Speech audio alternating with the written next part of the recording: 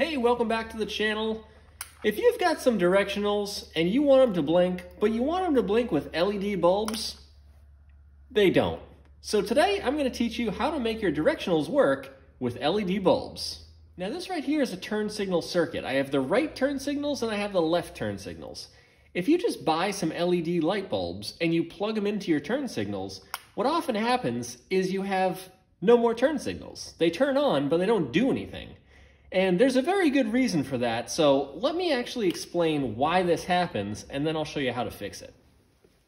Now this right here is your turn signal flasher. It is actually what makes the light bulbs flash. Now here's one up close.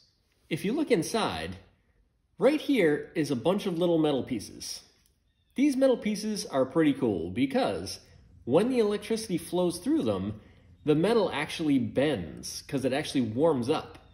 Now, what's supposed to happen is the electricity flows through, the metal warms up, and it bends, and it actually breaks the electricity contact, and it makes it so the lights go out.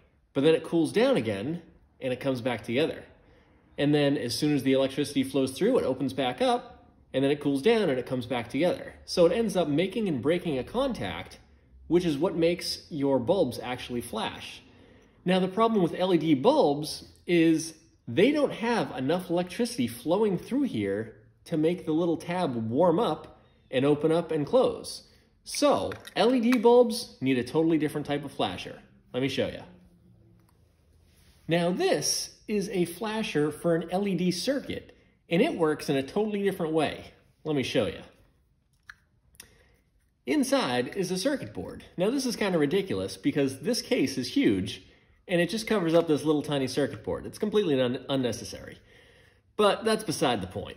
Inside is a circuit board. So instead of having a metal spring that opens and closes because it heats up, it has witchcraft that goes on in a circuit board. You know, whatever kind of magic happens here.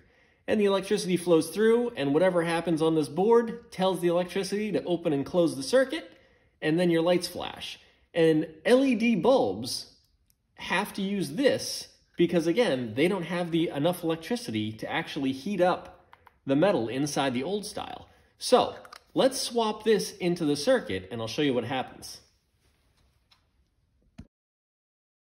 All right, so we now have the LED flasher in the place of the old style flasher, and we're gonna flick the switch and see what happens.